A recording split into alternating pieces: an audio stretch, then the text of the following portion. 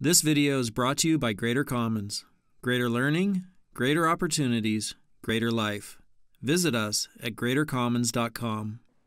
All right, our last example here, and we are working on code in Golang Web Dev at goes to 11. If you want to find this code, we are in 00temp 4628 main.go.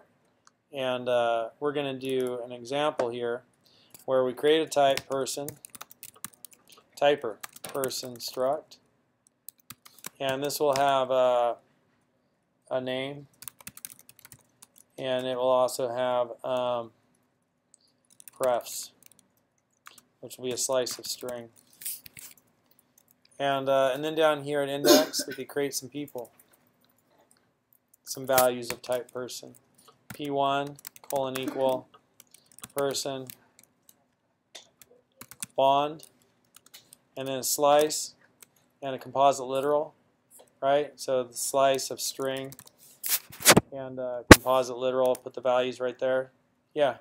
Now, all this is server-side, so the people would only see the website output. They wouldn't be able to see this Go text, would they? Yeah, no, this is all server-side. So it all gets rendered and parsed and turned into HTML and text. So this is all your code. Nobody sees yeah, this. oh. If they do see it, they have hacked your server. Why? I'm just thinking of using the true-false thing to hide things as a way of easily parsing code out without having to hash it out. You just like change the value to false and it won't show up. Yeah. So here are people.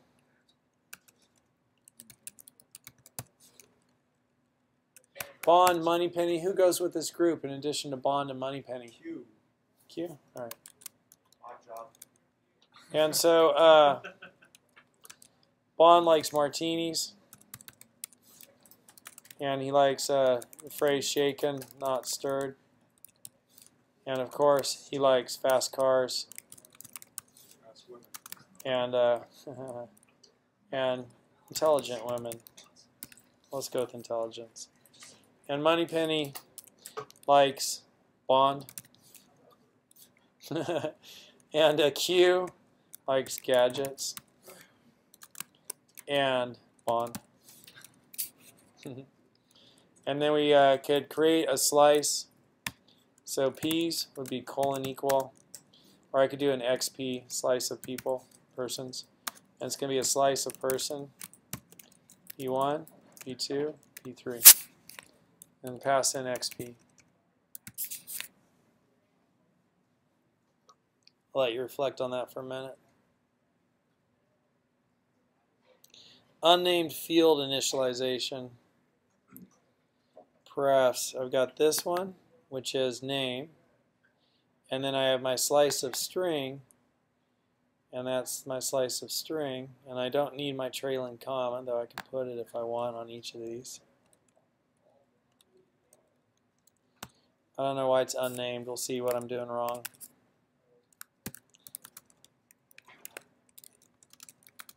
Love the compiler. It's going to blow up and tell me you blew it, and I'll be able to learn. Oh, it's fine. I don't know why my little editors tell me unnamed field initialization. It wants me to put in the field name like that.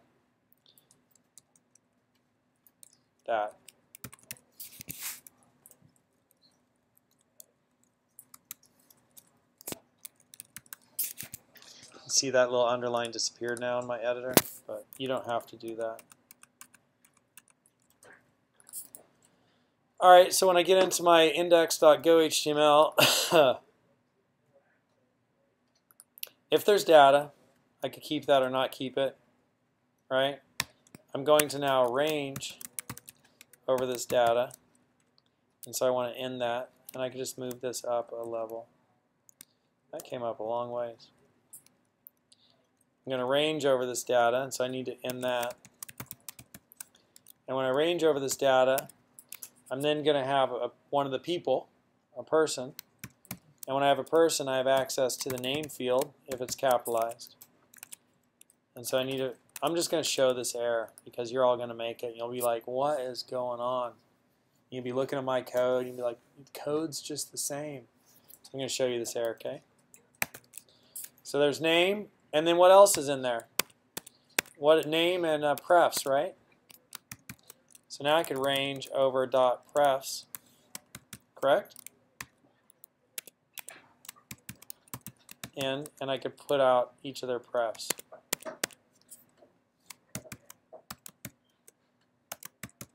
And I'll format this.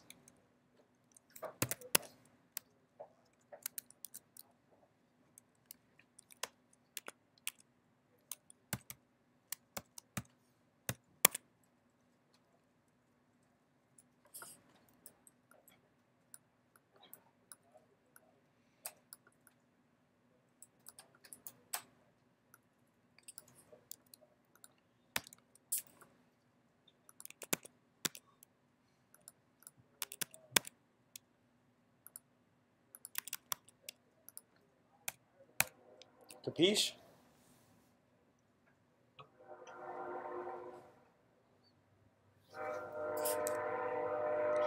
Why isn't this code going to work?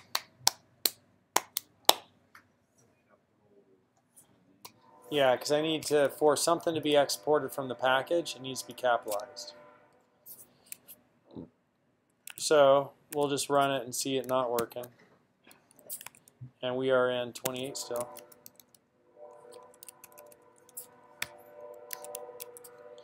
And nothing. Just welcome to our website. Refreshing there. But now if I make this name and prefs, those are now exported fields.